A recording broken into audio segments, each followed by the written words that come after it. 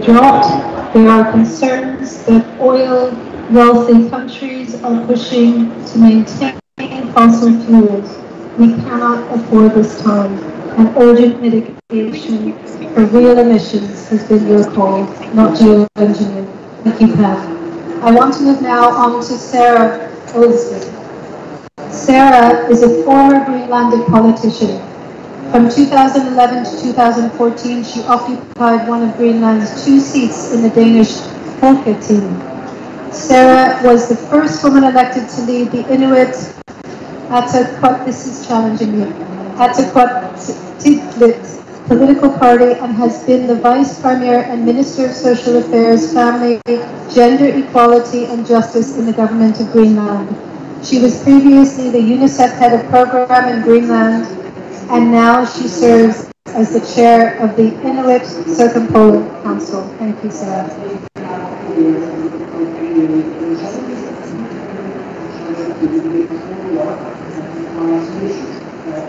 Thank you so much. Is the sound on? Thank you. That was better. First of all, I want to thank the Quaker UN office and other co-organizers of this side event for joining forces with the Inuit Circumpolar Council in organizing this important focus on climate justice. It is an issue that we from the Inuit Circumpolar Council have been raising now and focused on for some years. And I would like to use today's side event to present to you the protocols that we have developed as part of that focus on equitable and ethical engagement with Inuit. There are some copies of the pamphlet here, and the full version is to be found online. Before I go deeper into presenting the protocols, I would like to say a little bit about why they have been important and why we have worked on developing these protocols. There's 8 points, main points that we have in the document. And also a little bit about what we are bringing to this COP as our most important messages. As we've just heard, it is our homeland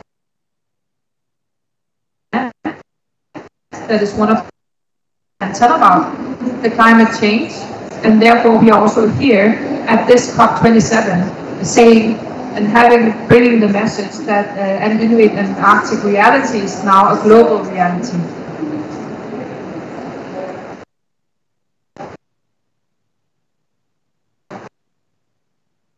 So why we developed global ethical engagement?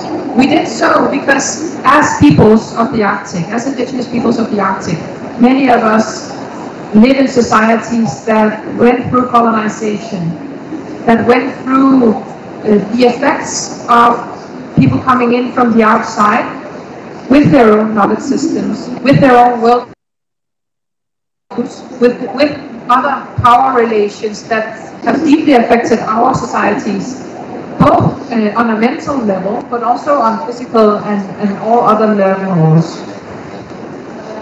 And with that comes... ready. Next.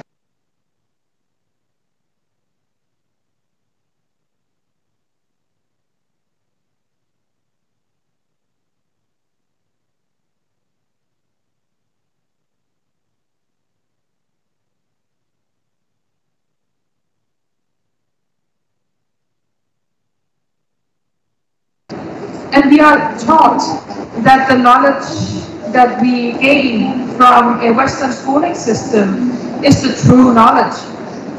And we don't oppose that. But what we're saying, our indigenous knowledge, our knowledge as Inuit, is just as valuable and equal to the Western science. It is important to have that in mind and have that in the forefront of collaboration with Inuit, to make sure that we end the colonial approaches to wanting to engage with us. We have seen decades of polar explorers, scientists and people that wanted to have land and fjords named after them, coming into our homelands, leaving again without leaving any value for us, other than the knowledge of people living in the Arctic.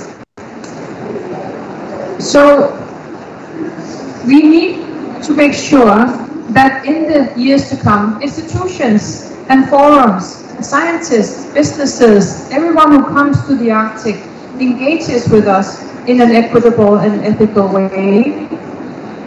And tokenism, where one Inuit is in the panel, then you can say, you've engaged with us, or end applications to big funds for research projects and have one Inuit co-sign, but not co-produce the design of the research, or take part in formulating the research question. And end the deficit-based approach to us, meaning that people come from the outside thinking that their knowledge is the true knowledge. To make all of this happen, we developed our protocols, and just briefly going through them, they of course include the words we have repeated for so many decades.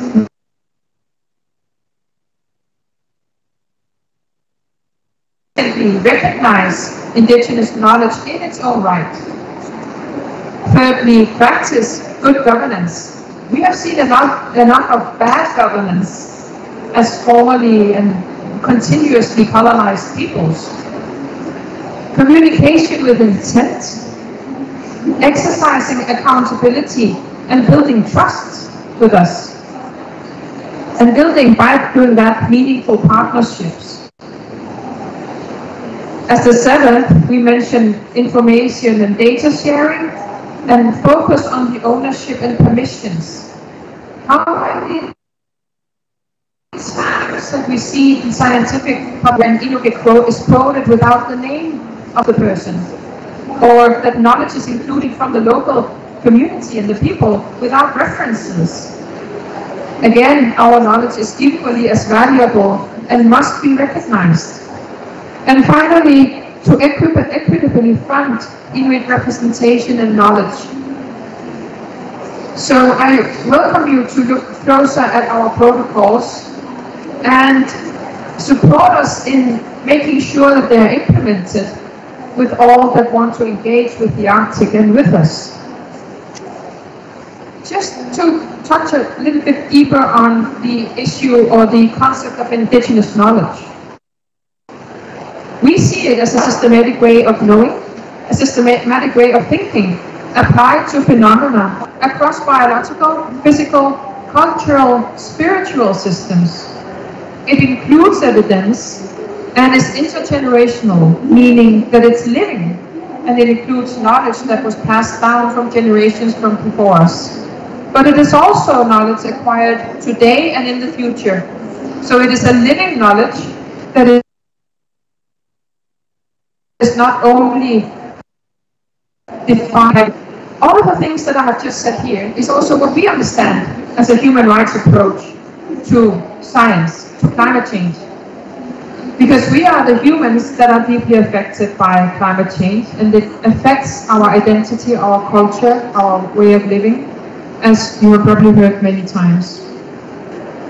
So we need this shift in paradigm to understand the true meaning as we see it as a human rights approach, as an approach to how we co-produce knowledge on an equal basis.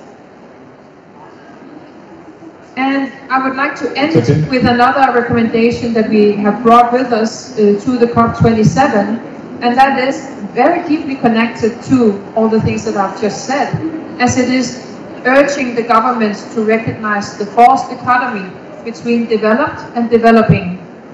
To think in developed and developing, we see as one of the hierarchical colonial way of thinking of the world, putting people into boxes that do not match reality. Here at this COP, there's a lot of negotiations and focus on how is the the funds going to be distributed around the world. Very much of it is talked about to be distributed from the north towards south. But we live in the north. And we are also communities that have challenges in different ways and have experienced the colonization in ways in which makes it necessary for us to make sure that some funds are also flowing our way. So we urge to recognize the false dichotomy of developed and developing, and recognize that any knowledge, any people, and any way of living is equal and should be recognized in its own right, in the way that we are talking about justice today, both in regards to loss and damage, but also in regards to production of knowledge.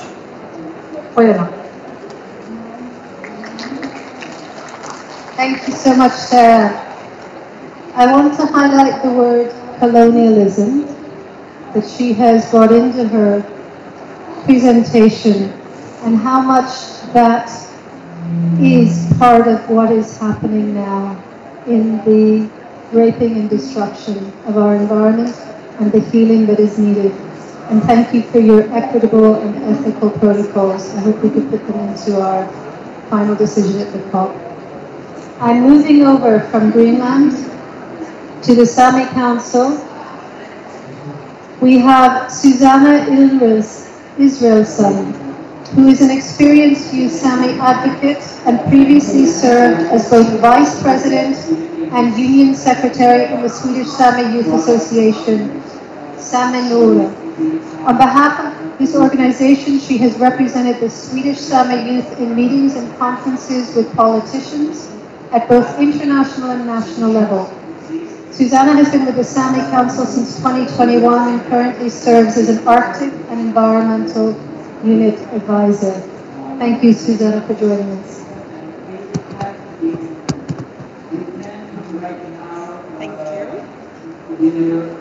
Thank you so much, Ito, and thank you everyone for being here, and also thank you for inviting the Saami Council to participate in this side event.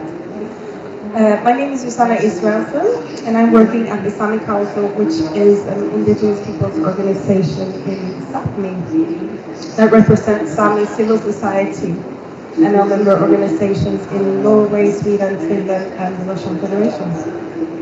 I come from the people of 8 seasons. I've grown up with the Ranger husbandry at Center, which is a core part of Saami culture.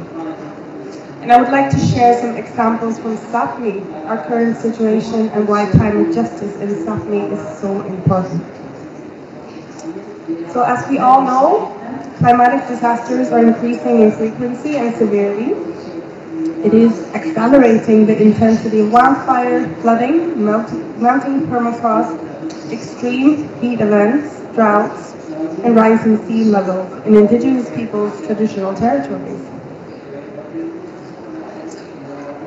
resulting in evacuations, displacements, cultural and economic losses, and emotional stresses.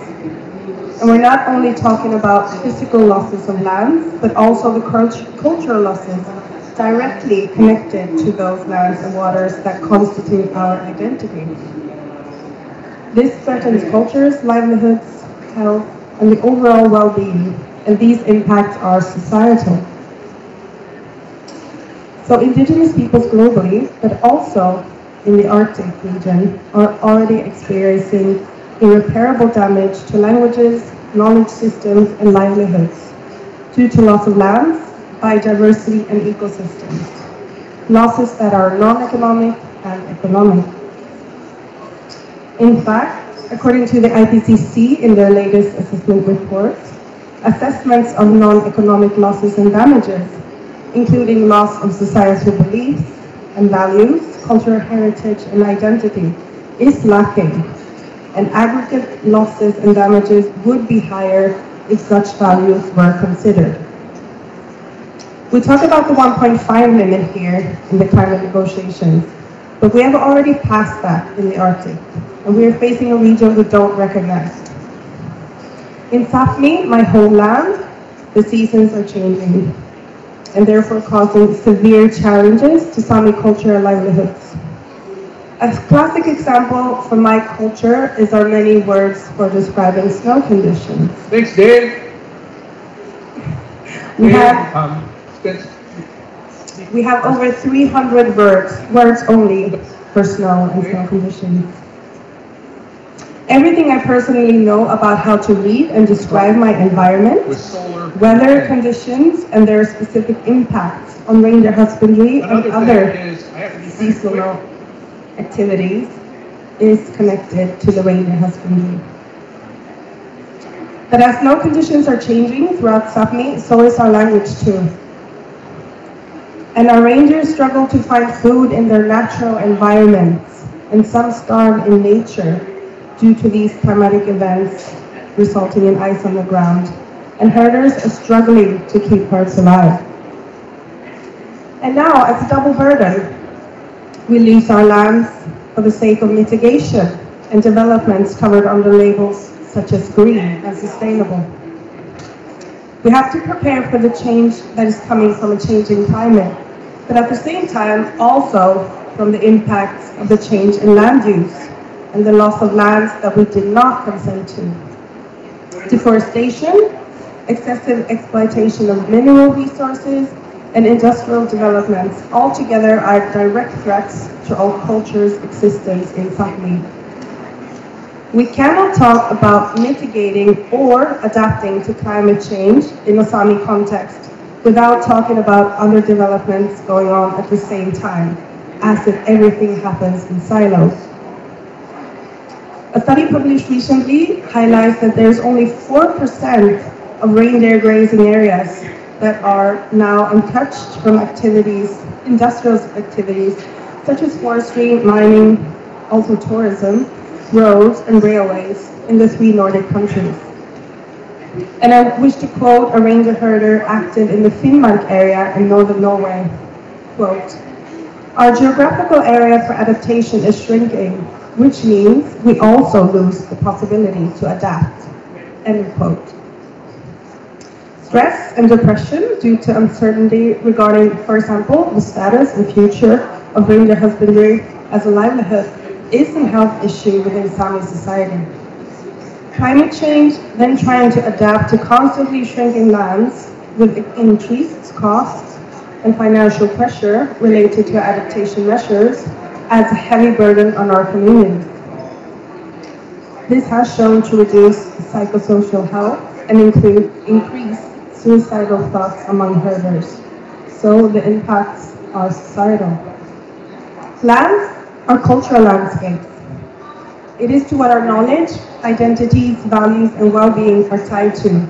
And healthy and productive ecosystems, both on land and in water, are the basis for our culture and livelihoods.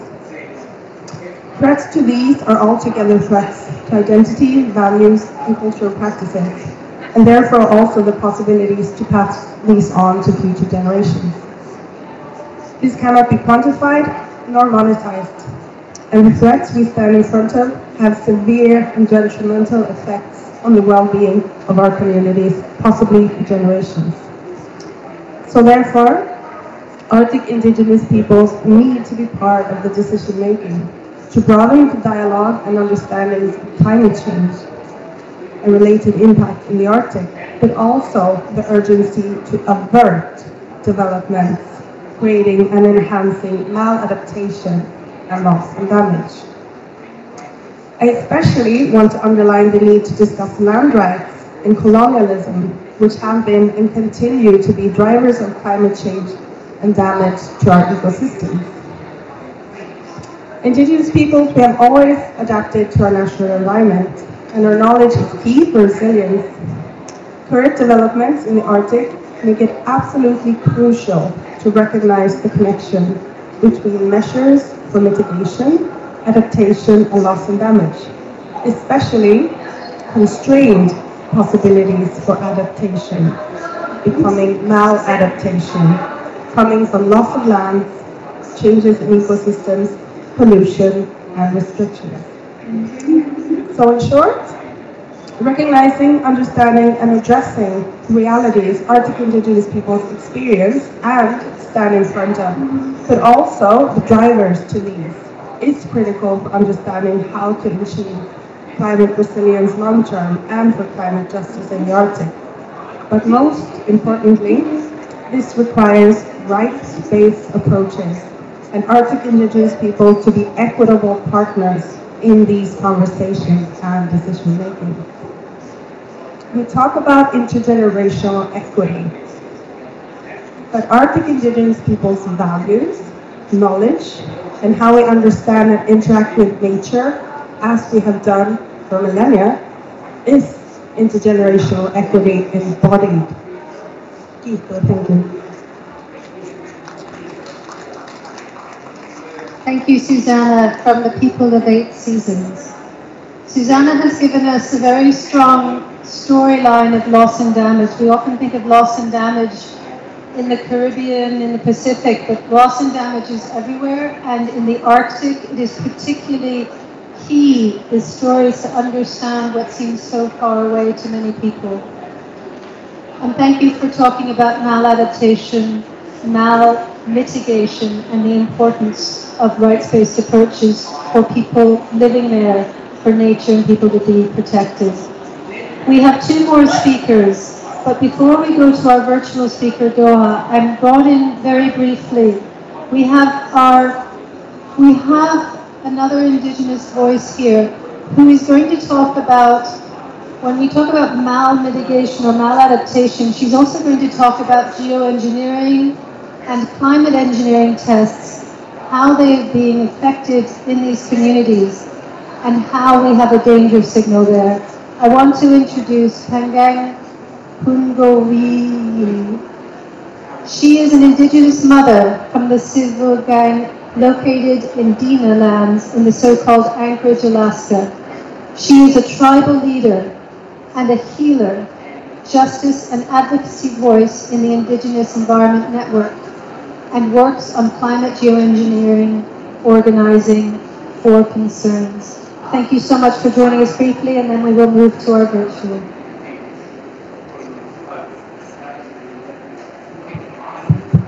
Now it's working. Wanga aka bangangan ng naka bangawi, wanga ataka agnatuma naka Kirsanuwa Pass. I come from the Walrus people. We're called the Walrus capital of the world. And I also come from a land with a history of peoples who have always had things done to us, on us, and for us without our permission.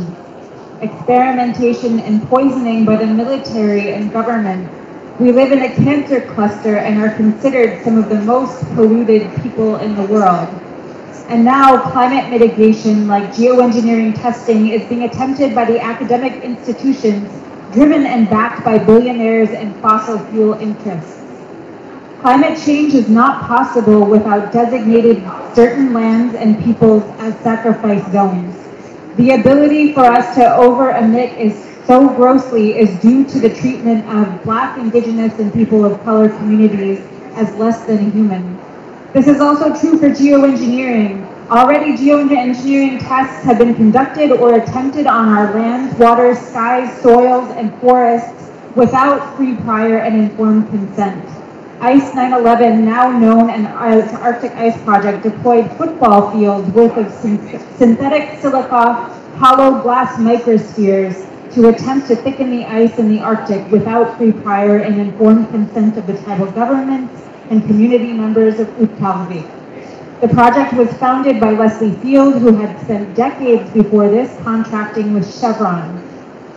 Scopes of Harvard University attempted to deploy weather balloon testing over Saami territory without the free, prior, and informed consent of the Indigenous peoples. This project is funded by Bill Gates and would support research for a technology meant to spray sulfur dioxide into the stratosphere.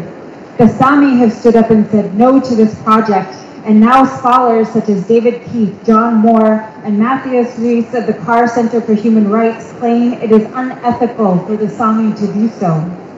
The existence of racism means that Western-trained scientists and Western institutions who often have the power to develop global climate policy believe that Indigenous peoples are simple-minded and do not understand science. It also means they have an unconscious bias toward Western values and Western priorities. Their internalized supremacy-rooted beliefs lead them to argue that Indigenous peoples do not have the right to say no to geoengineering testing, even if it is done on our own lands, waters, bodies, and air.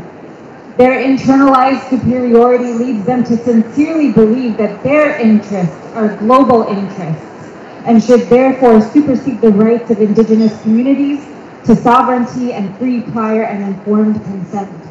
We are here to tell you that as Indigenous peoples, we have an inherent understanding that the commodification of life has failed us, including that which is permitted through carbon offsets, biodiversity offsets, and other market-based mechanism schemes used to prolong the fossil fuel era.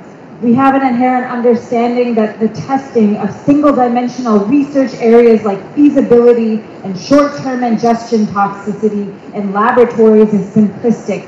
You cannot predict how large-scale deployment of carbon reduction and solar radiation management will impact complex, interdependent economic ecosystems. Testing whether a material will thicken the ice does not consider how spreading materials over 100,000 square kilometers will impact life system within that ice, which depends on sunlight and the delicate freeze and melt cycle of the Arctic.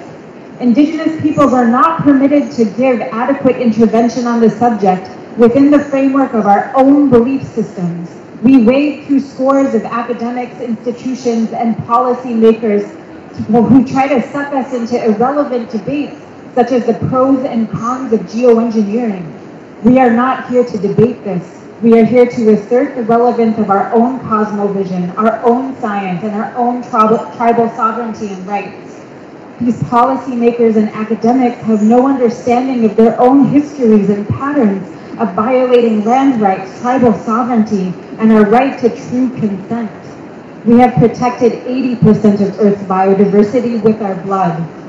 Geoengineering is a sign of industrial desperation. It is the swan song of an extraction-based economy which has always been doomed to fail. Geoengineering testing is a form of unjust deployment and experimentation on Indigenous peoples without their free, prior, and informed consent. The deployment of such technologies at scale could only ever be a form of testing. The impact would be cataclysmic. The only true answer is to heal our relationship with each other and the sacredness of Mother Earth, and to keep fossil fuels in the ground.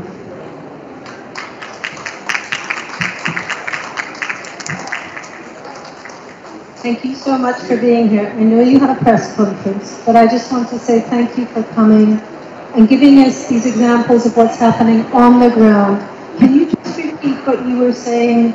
You had a phrase that geoengineering is industrial desperation.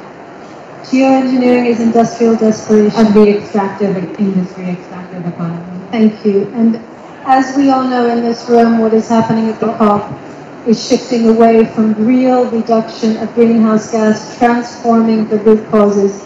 Instead, we are seeing more and more push for those people who want to carry on with fossil fuels and somehow pump it into the ground for the next generation to have to deal with. Thank you so much. I'm Doaa on virtual. You have been so patient for us. Our last speaker before we open for questions. Our last speaker, Doaa Abdel-Motaal, is Egyptian, but she is not speaking here in Egypt. She is abroad. She's a professor at the Geneva Graduate Institute and a professor of Alana who is helping us today. Doaa is an agriculture, environment, and climate expert with over 20 years of national and international experience. She has worked with the Egyptian Environmental Affairs Agency and the World Trade Organization. She has been Chief of Staff of the International Fund for Agriculture Development and worked at the World Food Programme. And she's the author of Antarctica, The Battle for the Seventh Continent. Doaa is going to talk to us about something called the cold rush, and we hope that you appreciate this special moment. Thank you. Doaa. Thank you very much. Are you able to hear me? Very good. Well, first of all, thank you very much for having me with you, and I hope the technology holds until I give this very, very brief talk. Climate justice is the prism, or is our prism today.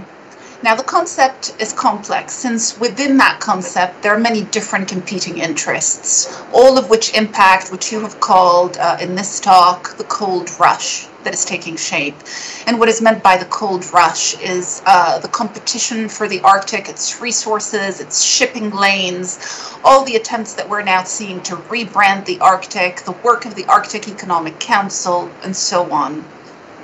Climate justice is a concept that not only has environmental implications, but it has social, economic, and political consequences as well, sometimes turning it into a challenging concept to work with. Now, justice is often associated in this particular context with affording minorities certain rights. Minorities such as Indigenous people, giving them a voice, whether on climate matters or on any other issue to do with their livelihood and well-being. In that sense, I have to say that the Indigenous people of the Arctic are very fortunate relative to other Indigenous groups that I have worked with around the globe, because 7 of the 8 Arctic states are well-established democracies within which Indigenous peoples' concerns are taken into account through a variety of different approaches. Indigenous people in at least 7 of the 8 Arctic nations can make their voices heard. They are given a voice in many different ways. There's some Arctic countries have Indigenous peoples' parliaments and so on, but the rights of Indigenous people also derive from a number of international instruments like the UN Declaration on the Rights of Indigenous People or ILO Convention 169. Second, I would say that the Indigenous people of the Arctic are also fortunate because of the Arctic Council, which unfortunately is an institution that is now sort of withered away with ongoing geopolitical developments. But the Arctic Council, which is the main intergovernmental forum for cooperation on Arctic matters, gives 6 Indigenous peoples groups permanent participant status. So while they have no right to vote within the Arctic Council, the right to vote is reserved to the 8 Arctic states, they have the right to participate in all meetings and activities, they have the right to present proposals, and they do sit side by side with ministers of the Arctic 8. Now, one of the issues that demonstrates, in my opinion, just how complex the concept of environmental justice more broadly is, was the experience within the Arctic with the EU ban on seal products of 2009. The EU had banned seal products for reasons to do with animal welfare.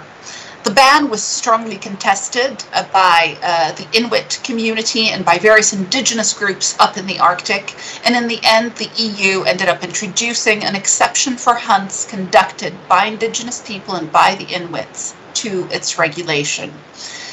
Now, what that case demonstrated, in my view, are a number of points which I believe apply across the board to environmental and climate justice.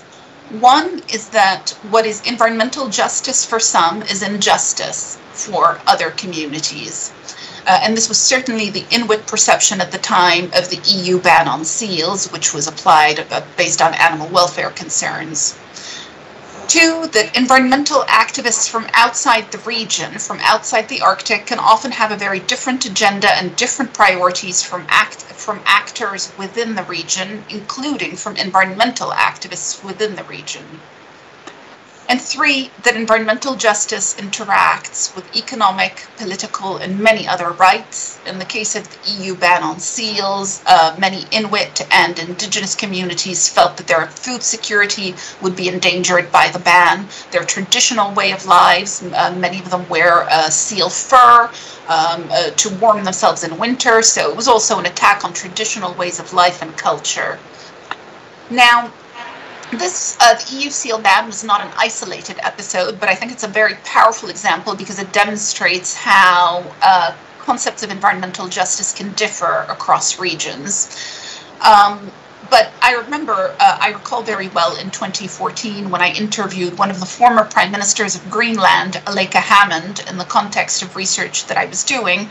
She spoke to me in the strongest possible terms against a Western framing of environmental issues and priorities in the Arctic.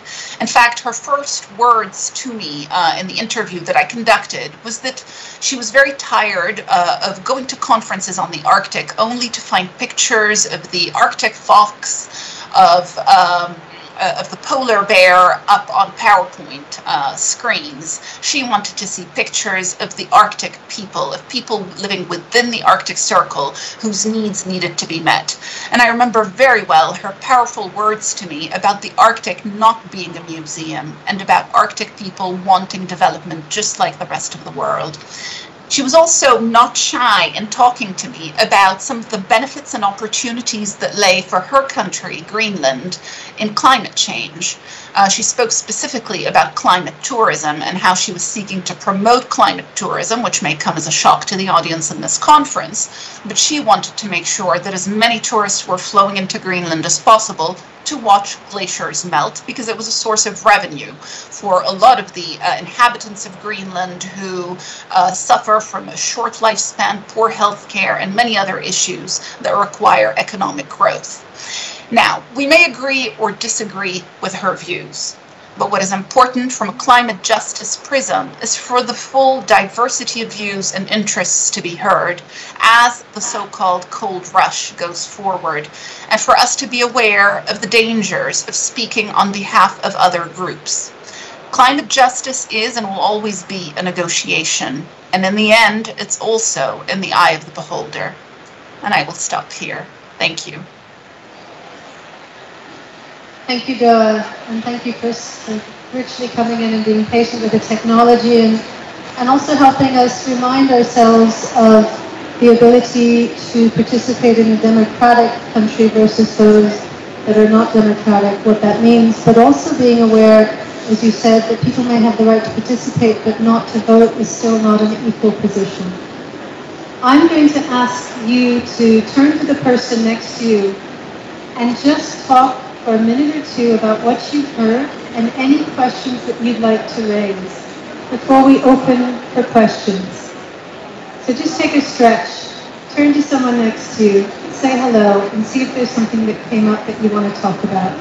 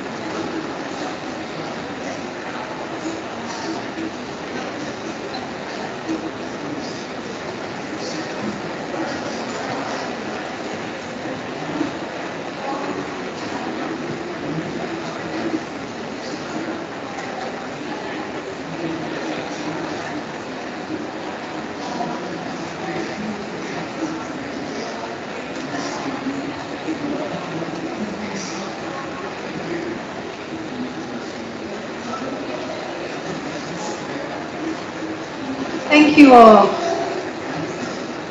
If I can bring you back, I would love to see some hands to ask some questions. I see 2 hands already. Can I start with you at the front, and then the man with the beautiful hat, and then the woman with the purple and black? Thank you.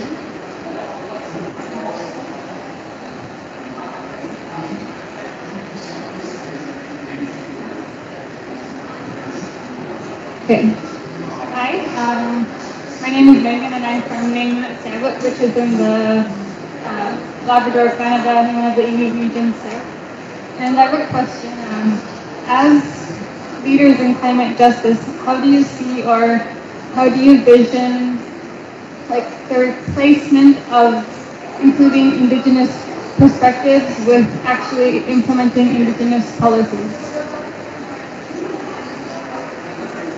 I'm going to let our speakers go directly to that question. Like Susanna. I'm sorry, could you repeat the question?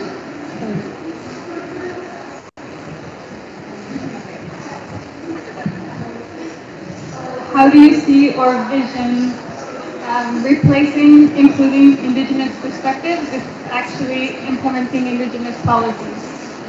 So instead of having an Indigenous person on a board to hear their perspective, actually behind the scenes implementing Indigenous policies. So it's more than just what people see to make organizations feel good.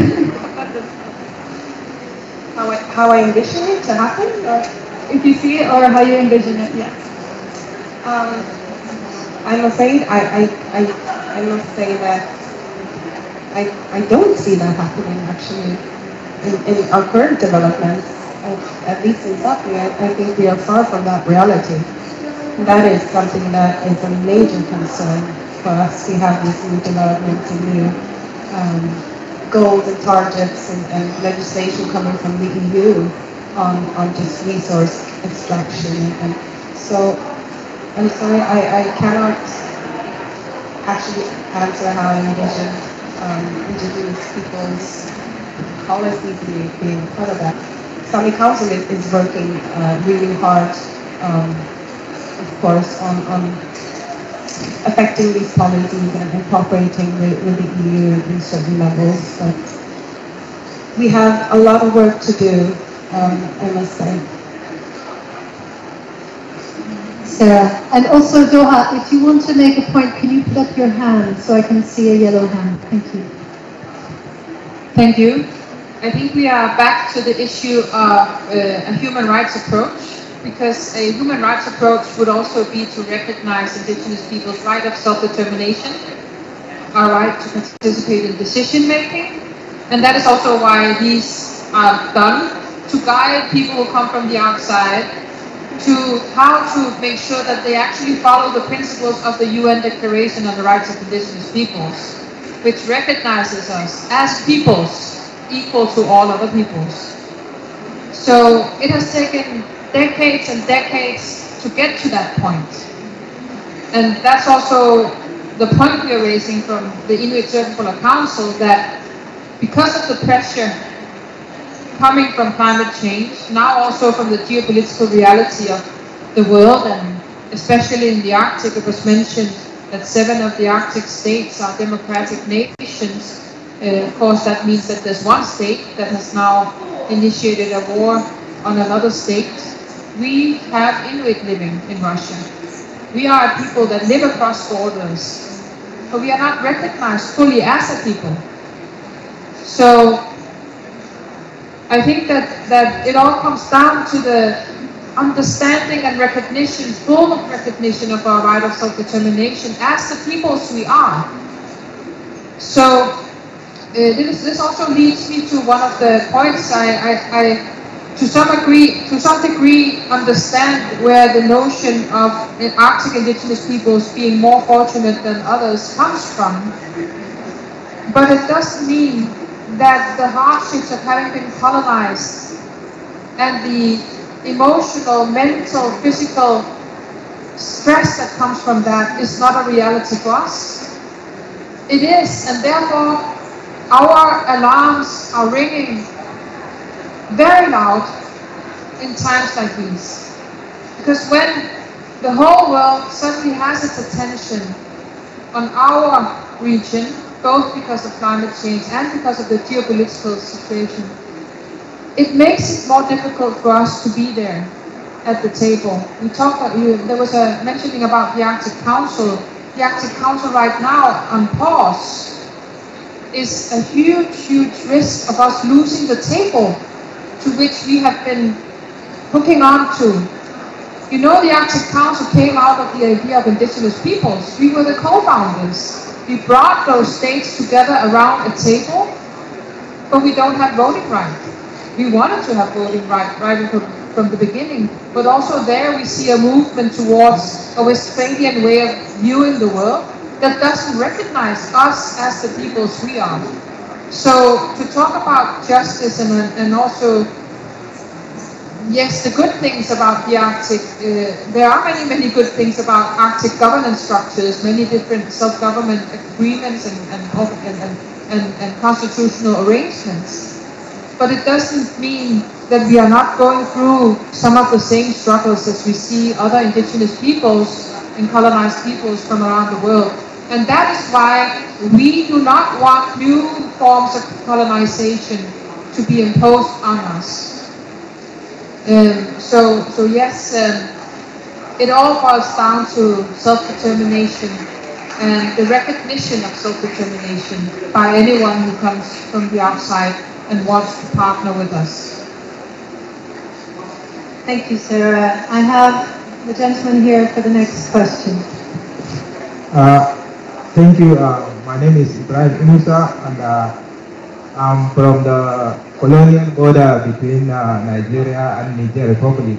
And I think my question has been highlighted in the last answer. And I just want to reiterate that we cannot talk about climate justice without talking about colonization. And coming from that angle of the world where the culture is being stolen, the education system is being, how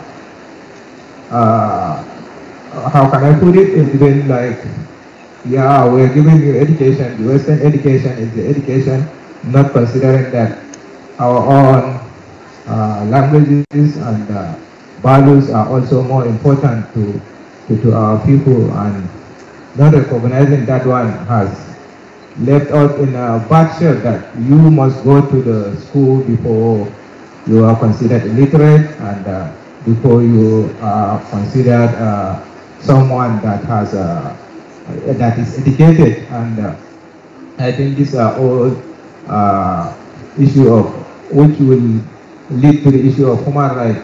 Climate justice is a human rights issue, and I think yes, we have to be. We need some transformation. We don't have, while making the decision, I think we have to look into, as you say, not repeating the same mistake, or not. We shouldn't be colonized in other way, because the world is going on transition, the economy, the wars, the pandemic, and all these things are happening at the same time, and we are all here to find some decisions and solutions, and while at the same time all the giants are looking into how they can push the economic and how they can also try to maybe impose some kind of new colonized systems that we, especially the Africans, can adopt, while we don't have any strong democratic structures to defend ourselves. And yeah, thank you very much. Thank you. And I'm going to pass the microphone over to Francesca, because you say climate justice is human rights justice. One of the things we're waiting for is to find out if human rights, rights-based approaches, climate justice will be in the language of this Sharm el-Sheikh decision. And the concern that so many states still see human rights as some kind of bogeyman. Why? When it is their people. So I'm just going to bring over to Francesca briefly. Thank you. Thank you. No, thank you for this intervention. We're really much on point. And actually, there's a lot of thinking, especially in big international NGOs, about how we decolonize the way we work. And I think everything that we heard in this panel is very much about that. So really ensuring that we get the actors that are at the front line of climate action, of social justice, and we really uplift them so that organizations like Ciel and others that maybe interact more easily with big institutions, the Human Rights Council, the General Assembly in New York, can really make the space for these solutions from the ground to be heard and included in the solutions. And back to the human rights-based approach to climate, again, as usual, there's a big pushback by many parties, including meaningful human rights language in the decision texts. And that goes beyond the mere understanding that climate change affects human rights. I mean, this is established, science tells us, the IPCC has more and more acknowledgement that human rights are affected by climate and needs to be at the center of climate action. But the problem of acknowledging is here at the UNFCCC, I think it's a question of then the need for a really systematic change, systemic change, the fact that we can and we should address the root causes of climate change. I mean, in the current text, there is no mention of fossil fuels as such. If we don't tackle the root causes of this global problem, how are we going to solve it? And putting a human rights approach and lenses to it pushes even more the urgency of taking action and also the scale of the action needed. Some language, from what I hear, is included in the text, just to recognize what we're saying here to the negotiations that are ongoing. The question is whether parties will use human rights language as a bargaining chip to trade other elements. And this is something we're really trying to push back on, and we'll see how it goes. But it's always so upsetting to see that after so many decades of discourse and debates about climate change, human rights, the global response and acknowledgement at the highest level is so slow. So that's why I think these conversations are so important in these spaces, and really trying to draw linkages between these rooms and the actual negotiations that often are so much detached from the reality on the ground. Thank you, Francesca. Do we have another question? Alexandra. Thank you very much first for this panel discussion. I think it was very, it was really an opportunity to shed a light on a region that I think we don't understand enough and we don't speak about enough. So thank you very much for sharing. And I guess my question follows from some of what was shared. In terms of countering geoengineering, tests, trials, and attempts, I was wondering, so you mentioned some trials are already taking place, some in the Saami territories have been stopped, one has been stopped successfully for now. And just earlier I was at a side event that was about the CBD, the Convention on Biological Diversity, and a woman posed a question about deep seabed, and so she was, there is no convention around that, and so she was asking, so how do we prevent and make sure that we don't take unnecessary risks? And one response from the co-chair negotiating right now the Global Biodiversity Framework was that, well, in the targets there is something that is related to environmental impact assessment, environmental risk impact assessment, and he was saying that that could be a good tool. So I guess my question would be, do you see, because I feel that once things have started, then if it goes to litigation in a way which seems to be more and more the trend, to be able to stop projects that would be really bad projects affecting communities, and maybe mitigation, relating to maybe sometimes also mitigation. Well, I feel that, yeah, this is too late, right? So, and then self-determination of indigenous peoples, some local communities has not been recognized. So my question was, have you seen other examples of projects being able to be stopped beforehand? Do you see environmental risk impact assessment as a way to potentially include indigenous experts? Indigenous people experts has also been part of that process to be able to assess from various knowledge vantage points. And how do you see the vision moving forward beyond litigation in a way? Thank you very much. Thank you for that question. And I'm going to start briefly with Pam. to give an overview of some of the testing she's seeing and also some of the concerns that in a science view are of deep red flags of what's going on. But then if Susanna or Francesca or Sara would also, or Doaa would like to come in, first from a science perspective. Yeah, I mean, in terms of the testing, my understanding actually is that before there was the attempt to do the testing over Saami in Sweden, there was an attempt to do it over Navajo lands in the U.S. That was stopped, and the experimenters should have been aware then that this was an issue, and then tried to do the same thing and essentially snuck it in with an agreement with the Swedish Space Agency without any consultation. Again, especially with the Saami Council. And my understanding is that it was actually the Navajo that tipped off the Saami Council, that then also tipped off the entire Swedish environmental and academic community that rose as one, right, to say no. And that caused it to be cancelled.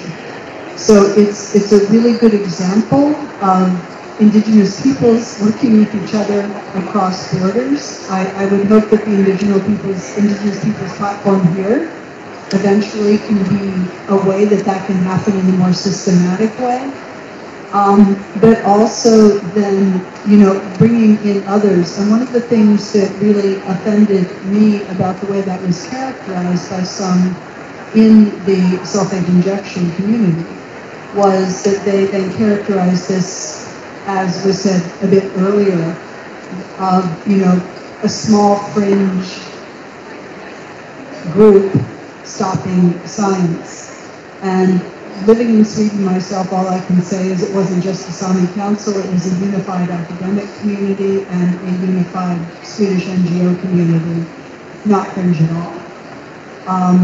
So that characterization is very offensive in the way it was sort of belittled. On the science behind it, the reason you will have a very difficult time finding any cryosphere scientists who would support this particular method is because of these feedbacks that we're already fairly well aware of. I only named one, which is ocean acidification. That is probably the longest lasting, of course. But there are also concerns with, if you think about it, right, the greenhouse gas effect of CO2 keeps heat in. What we're doing with these methods to reflect sunlight is that you're keeping the heat out, and the Earth's system responds in a very different way. And one of the most important ways is you're blocking sunlight, and so the same sorts of times in the Earth's history that are cited for decreasing temperature are also associated with widespread famine in the northern hemisphere. And that's because crops don't get enough sunlight to grow. And it is also colder, and so they would not reach the point where they could be harvested. That's one issue. There are perturbances of the Indian monsoon, where you have so many people living. And there's also what's called the rebound effect, right? Because if you're using this to decrease temperature worldwide, but again, that's only the global average, it's not the same in different regions. And then something happens and you have to stop it. You might go from, say, 1.5 degrees to 4 degrees in the space of a year.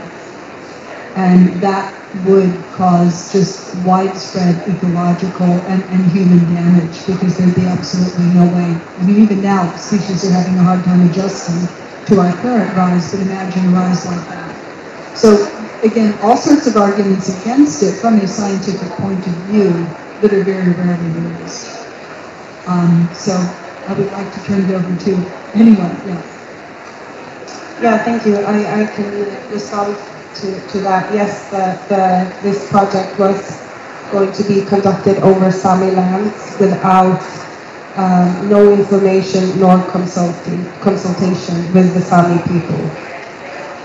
Saami Council was flagged about these testings, and which we are very grateful for. And thank you for underlining the research part of that. I'm not an environmental researcher or a researcher within this field, so to even understand what this was all about was hard. But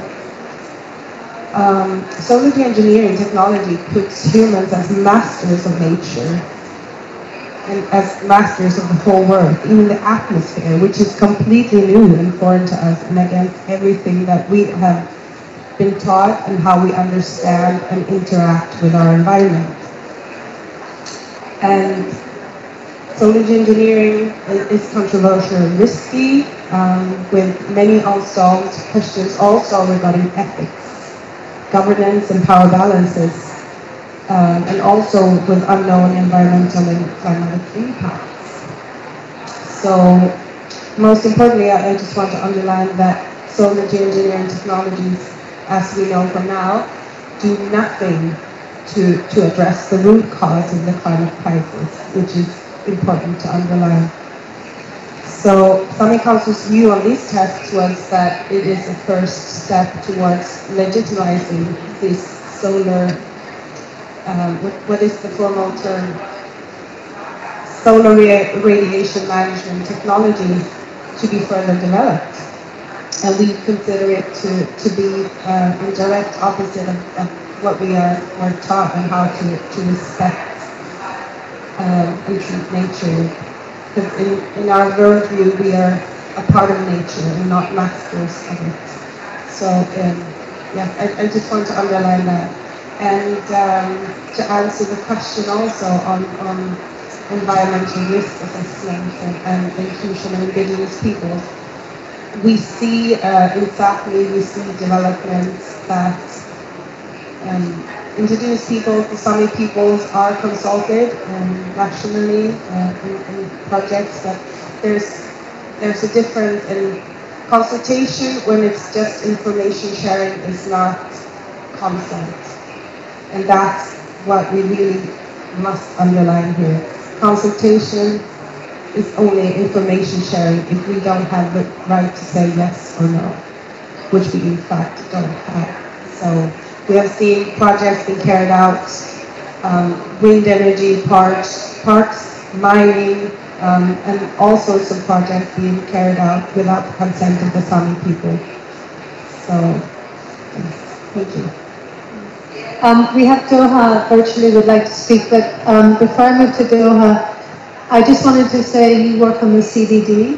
One of the things we're hearing is that those involved in many of the geoengineering experiments do not have proper inclusion of biologists, scientists who are specialists on nature and the consequences to that. Doaa, would you like to come in? Thank you. I just wanted to comment on the last question, which referred to the seabed. Now, of course, the seabed is of vital importance when we speak of the Arctic Ocean. It's one of the world's shallowest. It is the world's shallowest ocean, in fact, and therefore it has the most accessible seabed in the world. And indeed, protecting that seabed is important. In the Arctic, the Arctic littoral states, which are the Arctic coastal states, 5 of them, they have exclusive economic zones, and all 5 of them have tabled, or 4 of them rather, because the US is not a party to the Law of the Sea, but they have tabled extended continental shelf claims under the Law of the Sea. So that means that they have sovereignty, or will have sovereignty when their claims are confirmed, over very large portions of the seabed of the Arctic Ocean. Once you take all of that out of the picture, what is left in the Arctic Ocean is nothing bigger than the Mediterranean Sea, which becomes the high seas portion of the Arctic Ocean that is still a kind of global common. Now, for that portion of the Arctic Ocean, there, as well as for the high seas more generally, there's a new agreement that's being negotiated that's called the Agreement on Biodiversity Beyond National Jurisdiction. There are consultations that are taking place with Indigenous people to see how, what their concerns and are with respect to biodiversity beyond national jurisdiction, and whether their know-how of the seas and of biodiversity can be incorporated into that agreement. But there have been criticisms, of course, of an insufficient, let's say, incorporation of Indigenous concerns into that agreement. But it is something to closely watch, of course, because of its impact on the only and very small remaining high seas portion cooperation of the Arctic Ocean once all of the sort of claims are taken out of the picture, whether the EEZs or the extended continental shelf claims. Thank you. Thank you, and we're just going to move to Sara, and then we have a few last words. Sara. Yes, I just wanted also to comment on the geoengineering, sorry. There are also projects and groups of scientists that are interested in initiating projects that will be fundamentally changing the ecosystems of parts of our coast. One message that we've brought to them is that if you're not invited, then there's not really anything to do there. And I think that is really the challenge in the communication. And what we see with that particular project that I'm talking about is that there's actually none of the national institutions in Greenland who have wanted to partner with this group. So when that happens, it's a very clear sign. When the local government and the peoples of this place are not interested in that project going ahead, then that must be respected. And I just wanted also to touch upon the issue of the biodiversity beyond national jurisdiction. In the Inuit Circumpolar Council, we take part in that. And we refer back to the UN Convention of the Law of the Sea as a convention that was done without participation of indigenous peoples.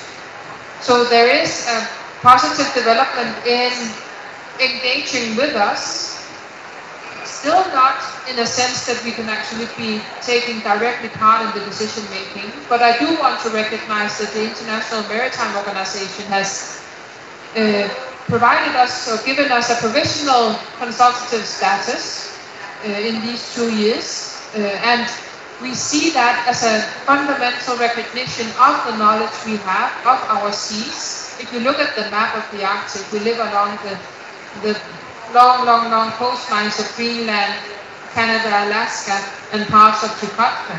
So obviously we are deeply dependent on the future of the management of both sea within and outside national jurisdiction.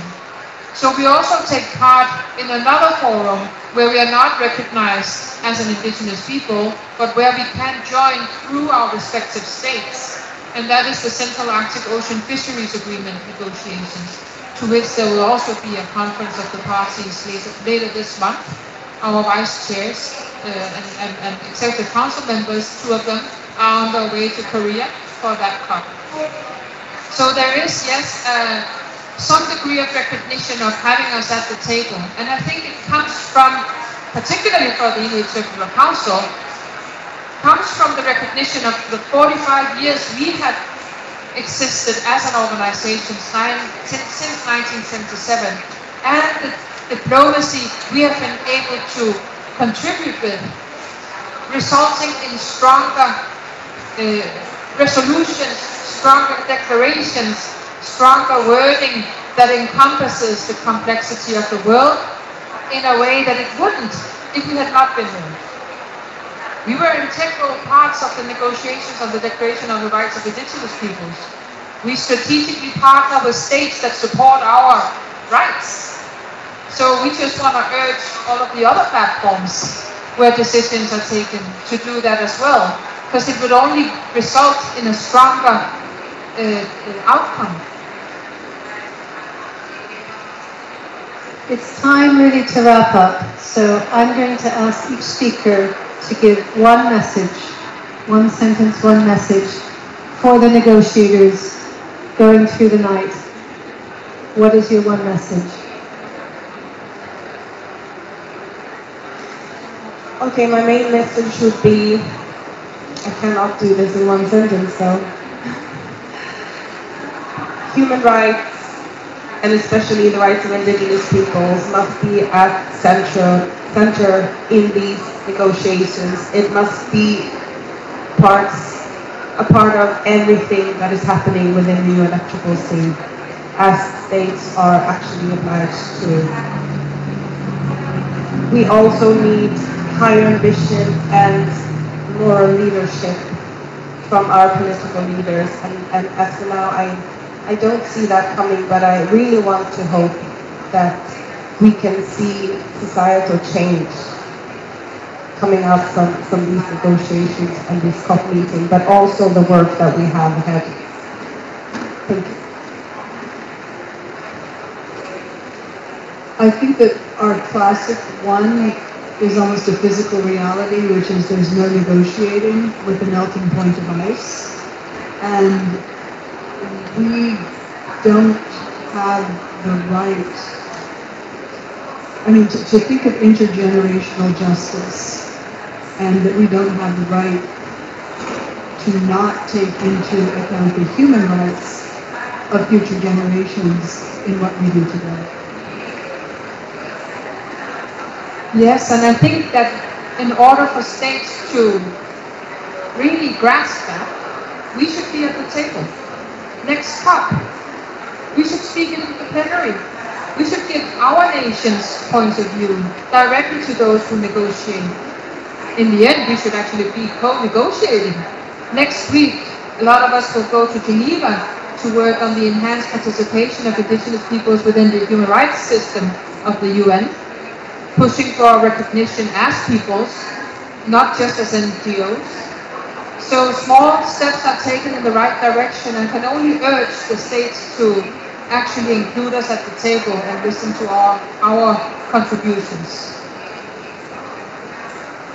Thank you. Maybe just one sentence would be that when they negotiate, they should realize that each single word has an impact in real life.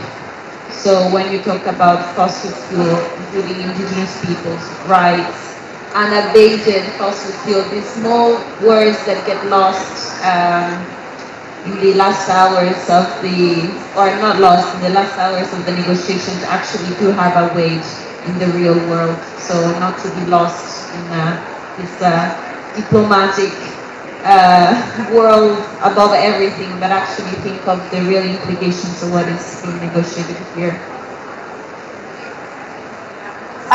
I guess my one message to negotiators is: do not assume you know what climate justice is for Indigenous people. Ask them, speak to them. Thank you all so much for being here. Thank you all speakers, thank you audience, and thank you for all this work.